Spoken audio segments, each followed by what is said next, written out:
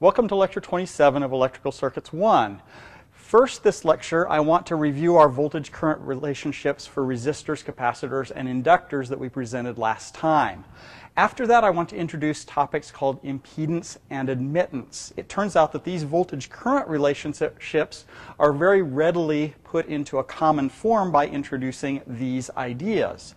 After we do that, we'll do some analysis examples of steady-state sinusoidal excitations of circuits. Most of the lecture will be spent doing examples. Related written materials are in sections 2.7.3 and 2.7.4. In the last lecture, we developed the voltage-current relationships for the phasors for resistors, inductors, and capacitors. I want to briefly summarize those here. If I have a resistor with a voltage phasor V sub R, remember the underscore denotes a phasor for us, and a current I sub R, the voltage-current relationship is that V sub R as a phasor is the resistance times I sub R as a phasor. Now this is a purely algebraic relationship. Keep that in mind. Resistors are unique in that the scaling between voltage and current is a purely real number. Since this number is real, the voltage and current phasors have no phase shift one relative to the other. Voltage is in the same direction as current. It is simply scaled by the value of the resistance. Inductors. If I have an inductor with voltage V sub L in phasor form across it and current I sub L in phasor form through it, I can represent the voltage-current relationship as V sub L is equal to J omega L times I sub L. Now what I've done on my diagrams here is in place of R, I've put the scaling factor J omega L between the voltage phasor and the current phasor here next to the diagram. We'll see why I did that in a moment. The relationship between voltage and current in phasor form across an inductor has a J in front of it. This is a purely imaginary number. That means that voltage and current are 90 degrees out of phase from one another. And in fact, the voltage across an inductor leads the current through the inductor by 90 degrees. Another way to state that is that current lags voltage by 90 degrees. Finally, for capacitors. If I have a voltage V sub C across a capacitor and a current I sub C through a capacitor, the voltage-current relationship in the phasor domain is that V sub C is 1 over J omega C times I sub C. Again, I've put the scaling factor between voltage and current up here next to the capacitor symbol for reasons that will become apparent shortly.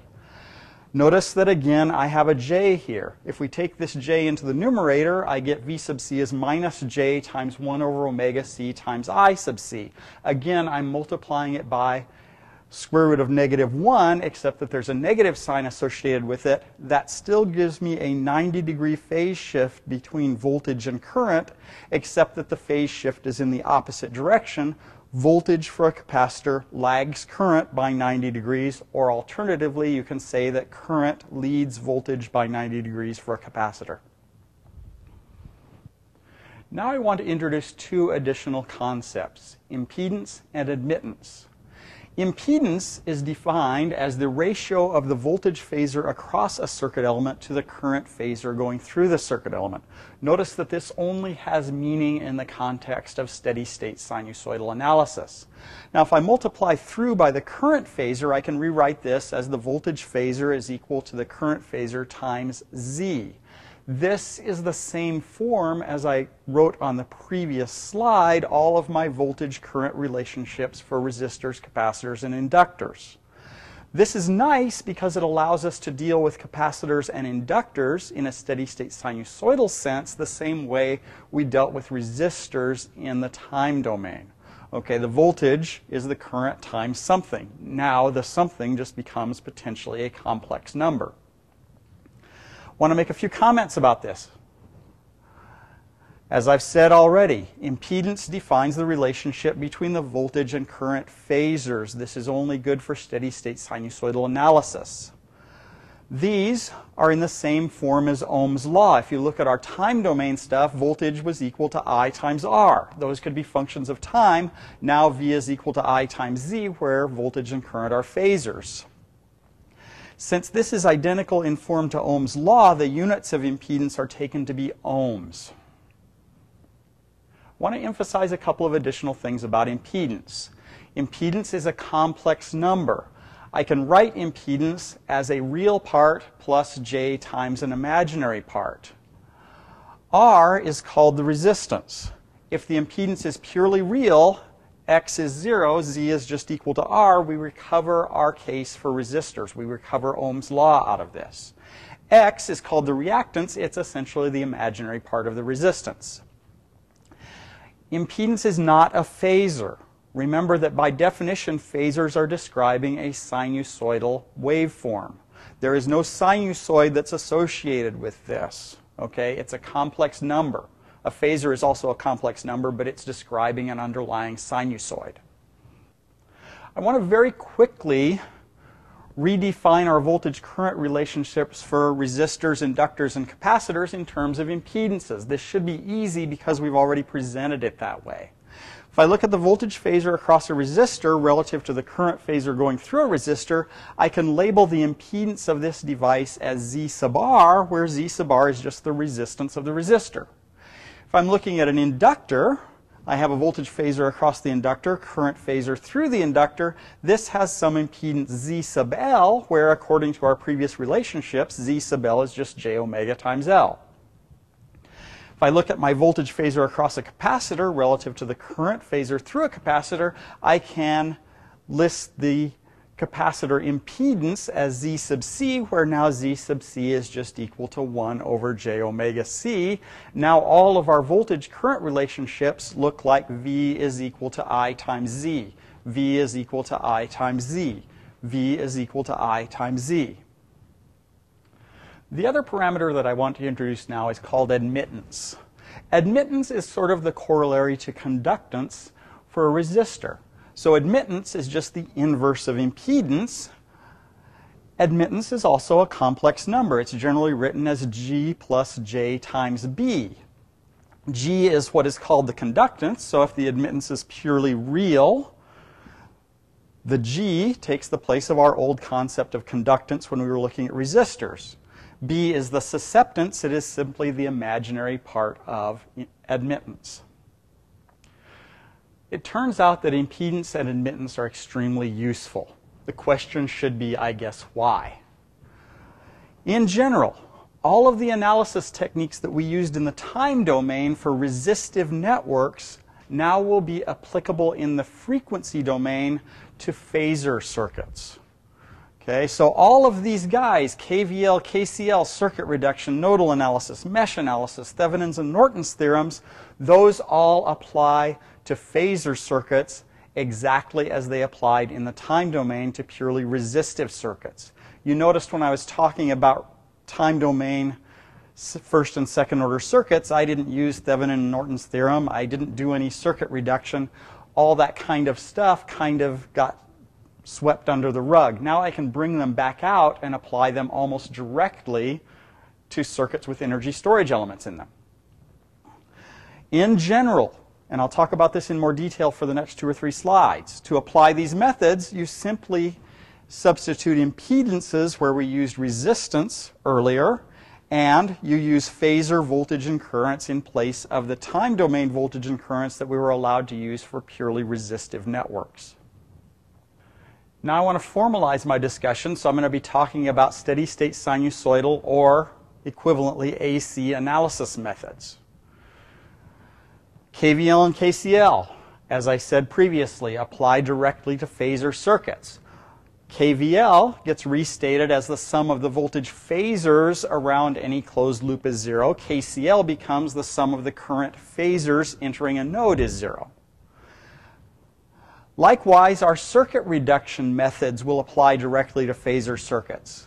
So impedances in series and parallel combine exactly the way that resistors in series and parallel combine. Voltage and current divider formulas apply directly to phasor voltage and currents.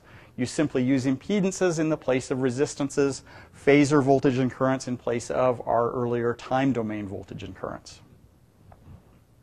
Continuing on to talk about our analysis methods.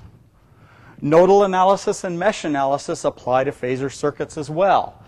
Node voltages and mesh currents become phasors, What we used to use for resistances now become impedances. They all can have complex values. Superposition, I want to make a couple of important points here. It applies in the frequency domain. Okay, if you have multiple signals with different frequencies in a circuit, the only thing you can do is superposition. Since the impedances of each circuit element in general, and specifically for capacitors and inductors, their impedances depend upon frequency. Okay, an inductor's impedance is j omega L. A capacitor's impedance is 1 over j omega C. So if you have signals at different frequencies, the impedance will change for those different frequency components. If you're going to analyze them in the frequency domain, you have to analyze each of those frequency components separately. That, of course, isn't true if you're doing a time domain analysis. However, you have to do the summation, okay, when you've done each of the individual cases. When you sum them up to get the overall response, you have to do that in the time domain. Remember, it doesn't make sense to deal with impedances of a single circuit element at two different frequencies. Okay, those impedances are specific for the frequency that you're driving it at. You can't add up those kind of impedances. So analyze them separately, but combine them in the time domain. Thevenin and Norton's theorems apply to phasor circuits. Essentially, your open circuit voltage and your short circuit current are simply replaced by phasors. The analysis method is the same. The Thevenin resistance, RTH, is simply now an impedance, ZTH. So ZTH is the impedance seen by the load, just as RTH was the resistance seen by the load. Now, there is one thing I have to say about maximum power transfer. It doesn't apply exactly as it did for resistive networks. You can analyze it the same way, but in order to provide maximum AC power to a load, your load impedance is the complex conjugate of this Thevenin impedance.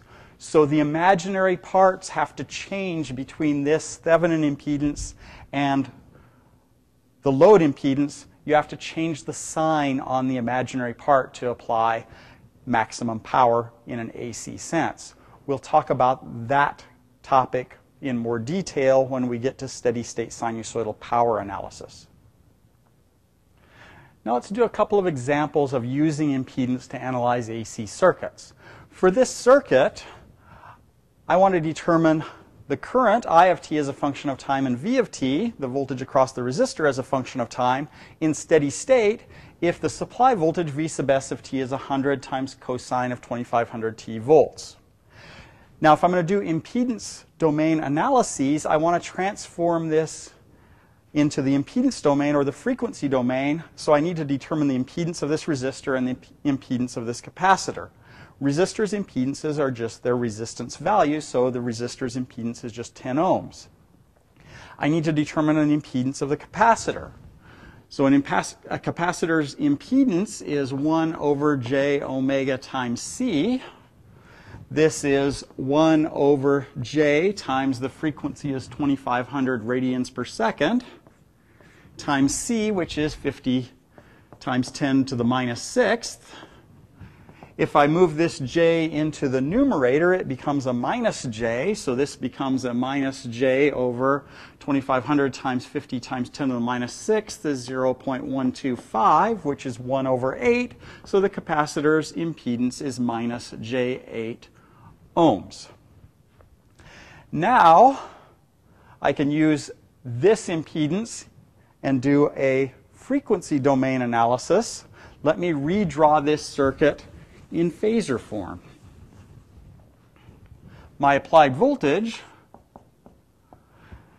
has an amplitude of 100 and a phase angle of 0 degrees. So 100 cosine 2500 t becomes 100 at an angle of 0. Remember, we've lost track of our frequency information. The 2500 doesn't show up, but it will be used implicitly in this impedance here.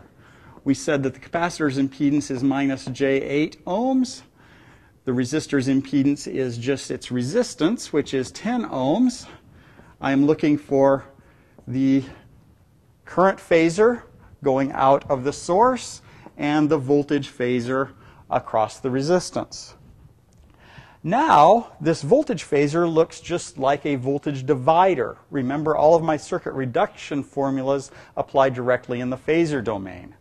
So V as a phasor is this voltage, 100 at an angle of 0 degrees, times this impedance, which is 10 ohms, over the sum of the two impedances, which is 10 minus J8 ohms. Now I can do some complex arithmetic. This becomes 1,000 at an angle of 0 degrees over 10 minus J8 ohms.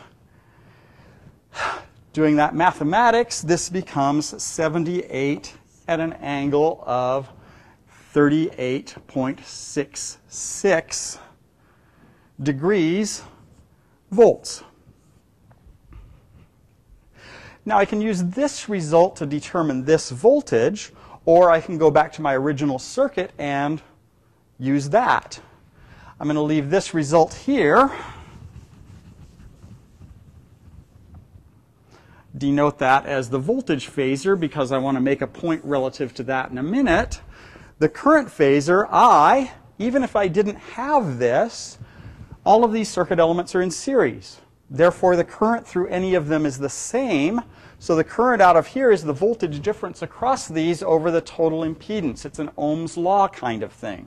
So I is equal to this voltage phasor, 100 at an angle of 0 degrees, over the total impedance, which is 10 minus J8 ohms.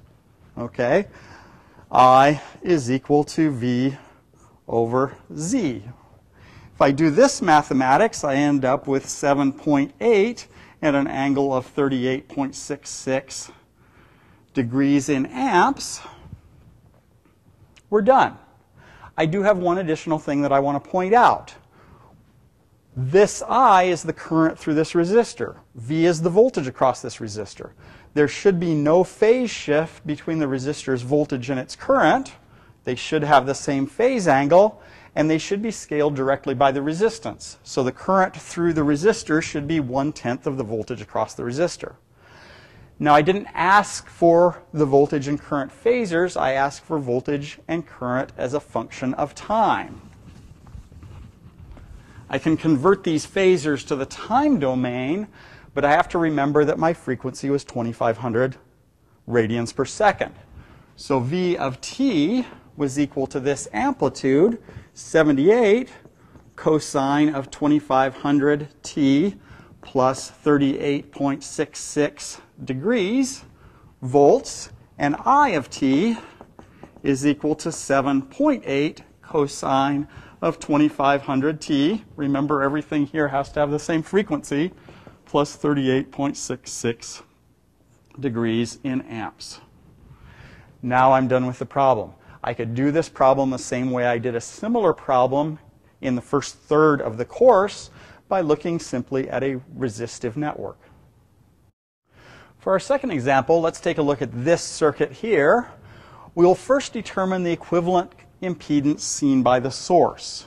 So looking into these terminals here, we'll combine this network into a single equivalent impedance. We'll then take a look at the current delivered by the source. That will be easy if we have an equivalent impedance because the phasor version of Ohm's law just kicks in. Finally, I can find the current I of t through the capacitor. So once I have this total current here from part B, this now looks like a current divider. Okay, so we're going to use several of our circuit reduction techniques to analyze this circuit here. Why don't you go ahead, take a quick look at trying to do that yourself, then I'll come back and do the problem.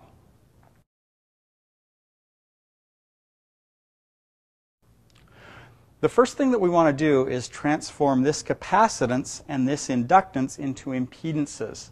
We'll also want to take this supply voltage, 5 cosine 3t, and transform that into its phasor form.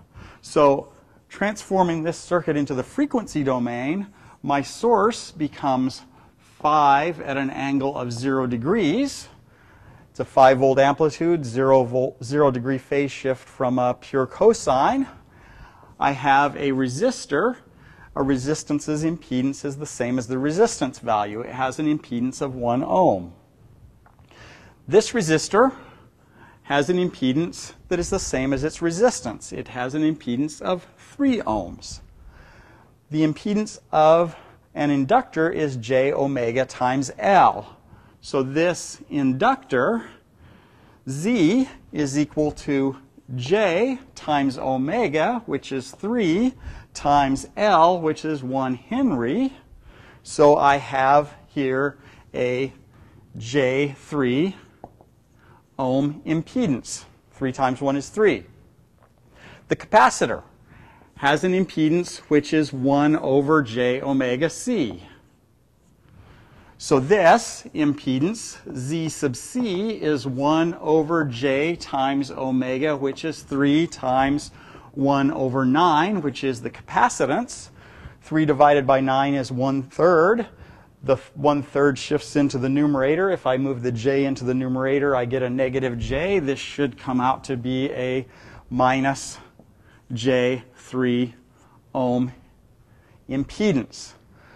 Now we'll move to the next slide, take this circuit as our starting point, and determine the equivalent impedance seen at these two terminals. For part A of this problem, we want to determine the impedance seen by the source. If we remove the source from our previous result and replace it with a pair of terminals, what we're doing is finding the equivalent impedance looking into these terminals. We can determine that by essentially our circuit reduction techniques. So let's step by step reduce this circuit to a single impedance.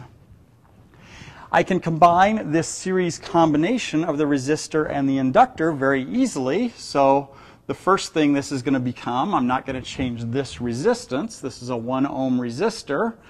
I now don't know physically what this circuit element looks like. I'm going to represent it as a little box. However, I know its impedance is the sum of the individual impedance, just as the resistance of a series combination of resistors is the sum of the individual resistors. So this is 3 plus j3 ohms. The capacitance still remains. I end up with a minus j3 ohm impedance there. This impedance is now in parallel with this impedance. I can combine this parallel combination the same way I could combine two parallel resistors. It's the product of the impedances divided by the sum of the impedances. This circuit then becomes a 1 ohm resistor. I'm still not touching that, with another impedance in series with that, where this is 3 plus j3 ohms times minus j3 ohms over the sum of the two impedances, which is 3 plus j3 ohms minus j3 ohms. I've kind of cooked the numbers on this example so that this j3 cancels with that one. So this impedance becomes a minus j3 times 3, which is a minus j9 ohms. Minus j times j is negative of negative 1, which is plus 9 ohms, divided by 3, which is minus j3 plus 3 ohms. Now I have a 1 ohm resistor in series with an equivalent circuit element with an impedance of 3 minus j3 ohms. If they're in series, I can just sum the individual impedances. So I get a single equivalent circuit element which has an impedance of 1 ohm plus 3 minus j3 ohms. That goes there, which becomes 4 minus j3 ohms. That's the equivalent impedance seen by this source. In the next part of this example, I want to determine the current delivered by the source. And what I'm going to do is use my previous result. If I replace my network with its equivalent impedance and replace the source across that equivalent impedance, the current out of the source is simply the voltage divided by the impedance, by definition of the impedance. So for this particular example, I sub s as a phasor is equal to the voltage difference, which is 5 at an angle of 0 degrees, over this impedance, 4 minus J3 ohms. Now I'll go ahead and put an intermediate mathematical step in here to make sure that you're getting comfortable with complex arithmetic. When I have a ratio of two complex numbers, I generally find that that's easier done in polar coordinates than in rectangular coordinates. So I'm going to take my denominator and convert it to polar coordinates.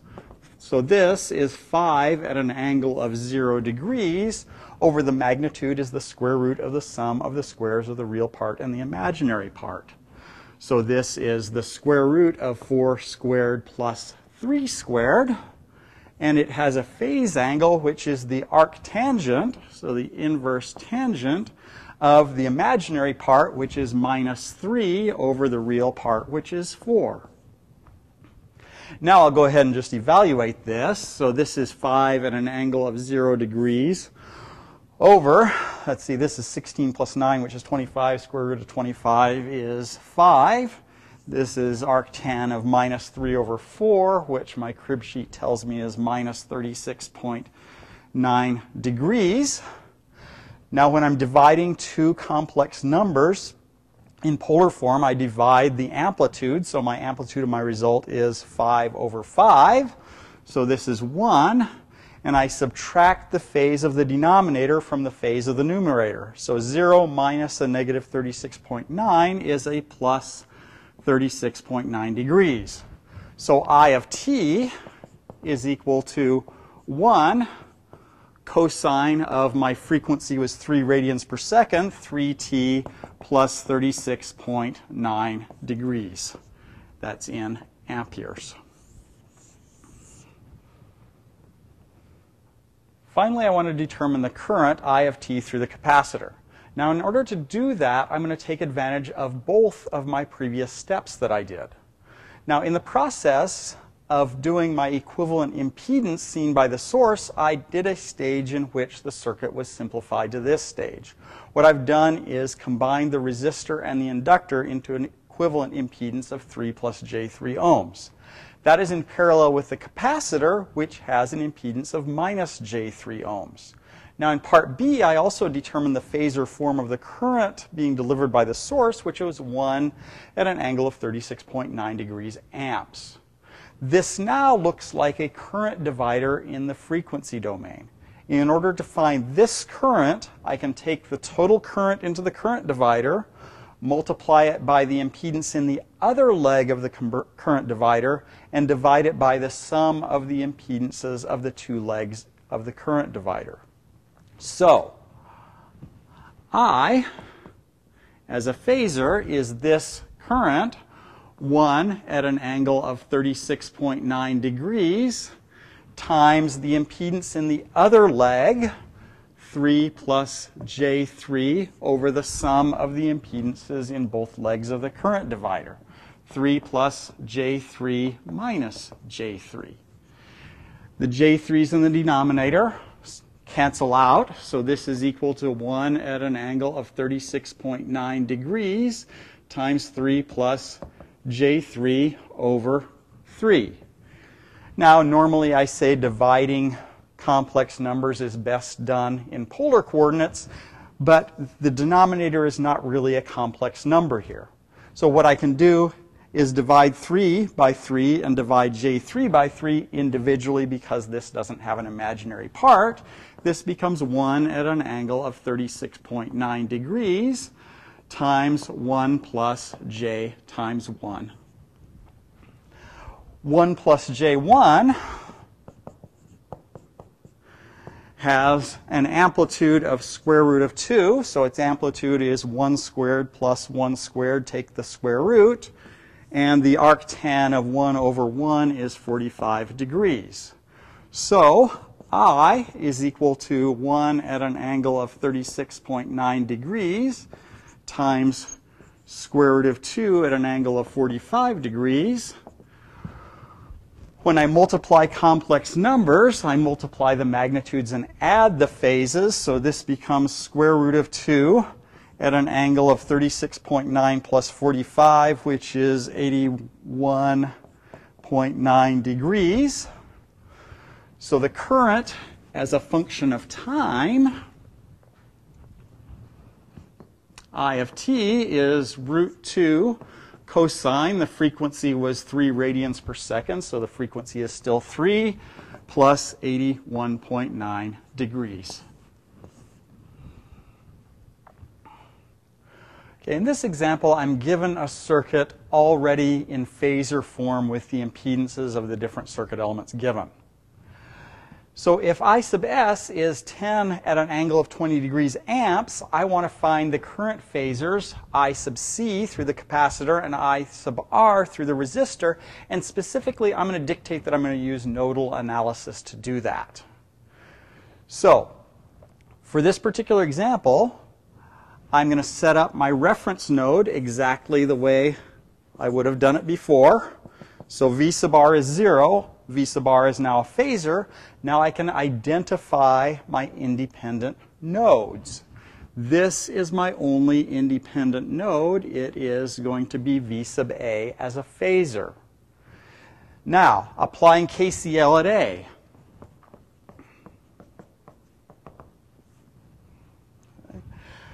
The current coming into this node is I sub s, which is 10 at an angle of 20 degrees.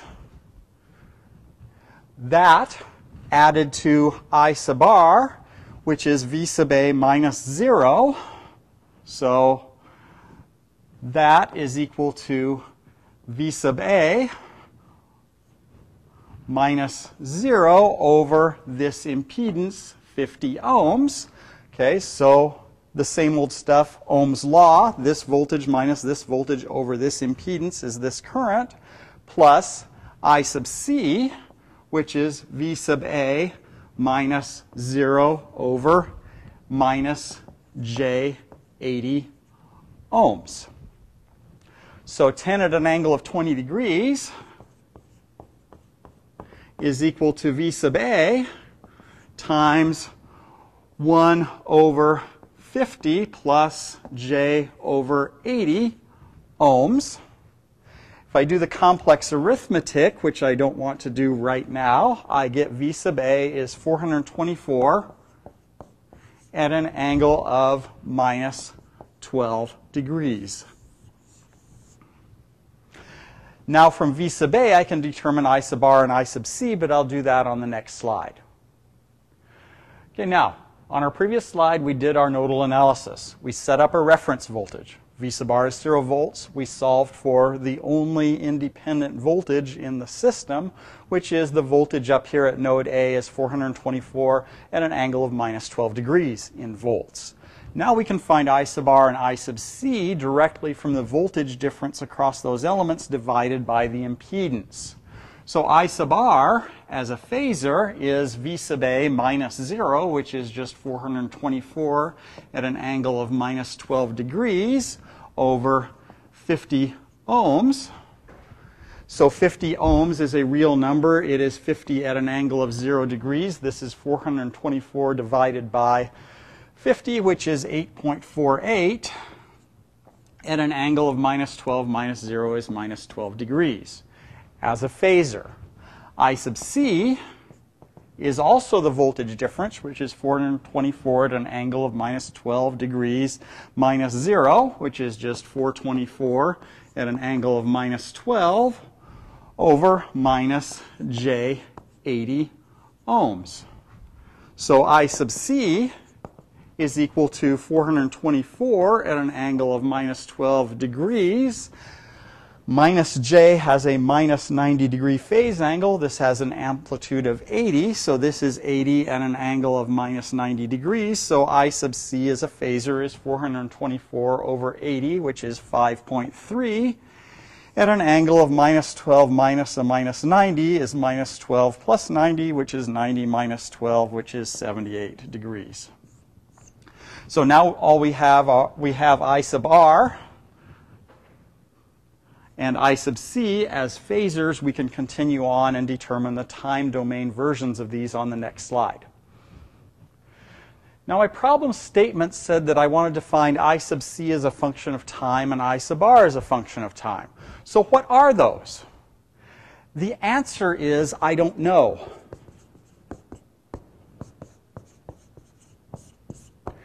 The original circuit was given in terms of impedances. There are no frequencies associated with that at that stage.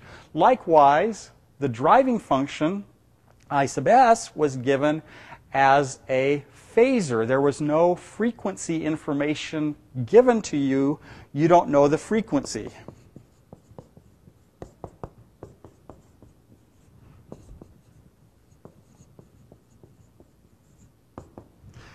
Okay, so you can't find the time domain functions directly from the impedance domain circuit. You need to have some time domain information to start out with.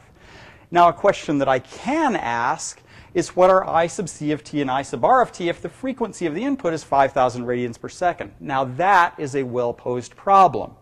So, I sub c of t had an amplitude in the phasor domain of 5.3 amps. Cosine of, now I have a frequency, 5,000 t, plus the phase angle was 78 degrees in amps. I sub r of t. I sub r of t as a phasor had an amplitude of 8.48 and a phase angle of minus 12 degrees. So this is 8.48 cosine 5,000 t minus 12 degrees in amps. Now I've been given the frequency domain information that I need in order to get to a time domain function. Now, when I specified this problem earlier, I said I wanted to do nodal analysis to solve for I sub r and I sub c. There are other ways to do these problems, and in fact, maybe the way I specified before isn't even the easiest way. If I look at this circuit a little bit more carefully, I'll see a current going into a parallel combination of two impedances. That looks like a current divider. So in order to find this current, I can use my current divider formula. This current is the total current times the other impedance over the sum of the two impedances. This current is the total impedance times the other impedance over the sum of the two impedances. So using current dividers, let's do I sub c first. I sub c as a phasor is the total current, 10 at an angle of 20 degrees, times the impedance in the other leg, which is 50 ohms, over the sum of the two impedances, which is 50 minus j 80 ohms.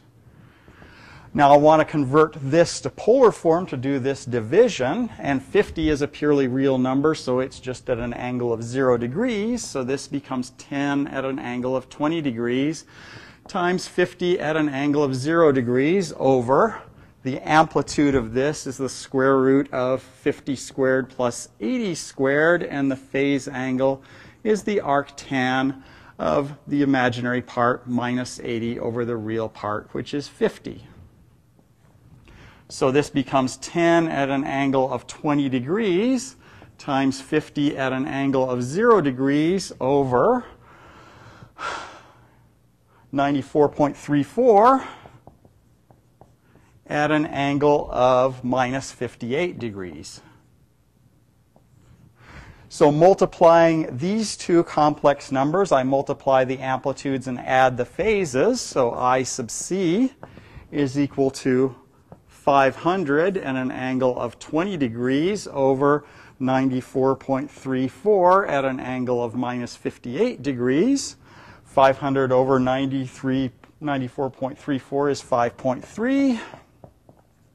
At an angle of 20 minus a minus 58 is 78 degrees. That's the same result that I got before. Conversion of this to the time domain would be the same as before. The process of solving for I sub r is essentially the same process, just with the two impedances swapped. I won't go through that. For my final example, I want to do a mesh analysis in the frequency domain. I want to use mesh analysis to determine the voltage across this resistor given this overall circuit. Now my circuit has already been transformed into the frequency domain. I'm given impedances. I'm given my forcing function in phasor form. So I don't know what frequency is associated with these signals. However, I don't care because I'm asked to determine a phasor. The phasor doesn't have the frequency information. I don't need it. Mesh analysis in the frequency domain proceeds the same way it did in the time domain for purely resistive networks. I want to look at this circuit, determine independent mesh loops, determine constrained mesh loops, and do KVL around my independent mesh loops. I have a current source. That's going to induce a constrained loop.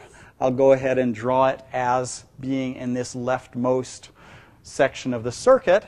Its magnitude and direction and phase angle have to agree with the current source, so this is 10 at an angle of 0 degrees.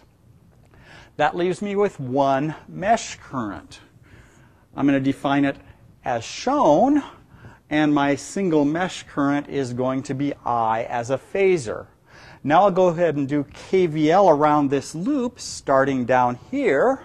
So KVL provides this impedance, which is 1 ohm, times the total mesh current going through this, which is I minus 10 at an angle of 0 degrees, plus the voltage difference across this, which is just the mesh currents times the impedance. So I times J4 ohms, plus this voltage difference, which is the mesh current times its impedance, plus I as a phasor times 2 ohms. That all sums to 0. Now, taking 1 times I and 1 times negative 10, that doesn't change this. I can move my 10 at an angle of 0 to the other side. So 10 at an angle of 0 degrees is equal to I plus J4 times I plus 2I.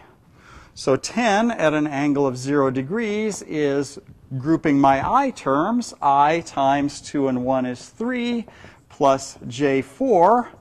So my current, my mesh current I, is equal to 10 at an angle of 0 degrees over 3 plus J4.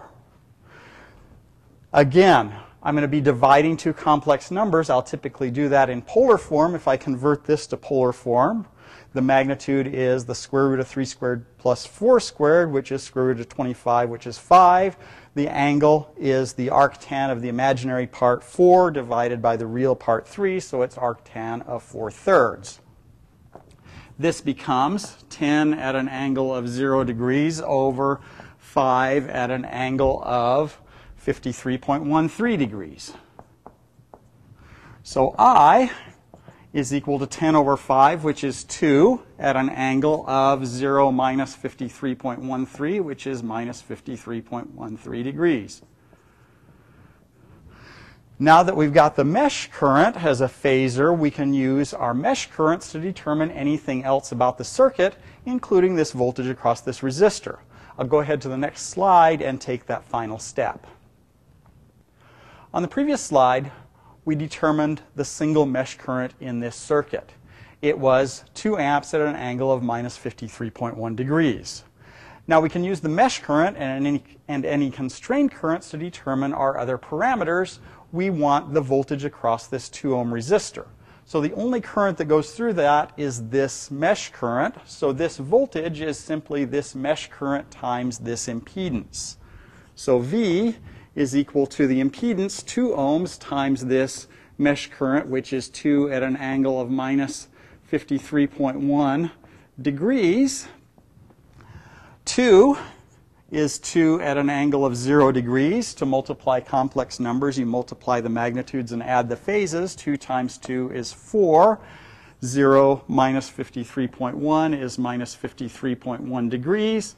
This is in volts. That's the result that we were asked to get previously. This concludes lecture 27. In lecture 28, we're going to do a couple more examples of frequency domain analysis of circuits. Specifically, we'll start looking at multiple frequency components applied to a circuit, more than one source which have different frequencies associated with them. After we do that, we'll start taking a look at the response of the circuit as a function of frequency. It's called the frequency response. It's a very common way to characterize the behavior of a system by its frequency domain behavior rather than by its time domain behavior.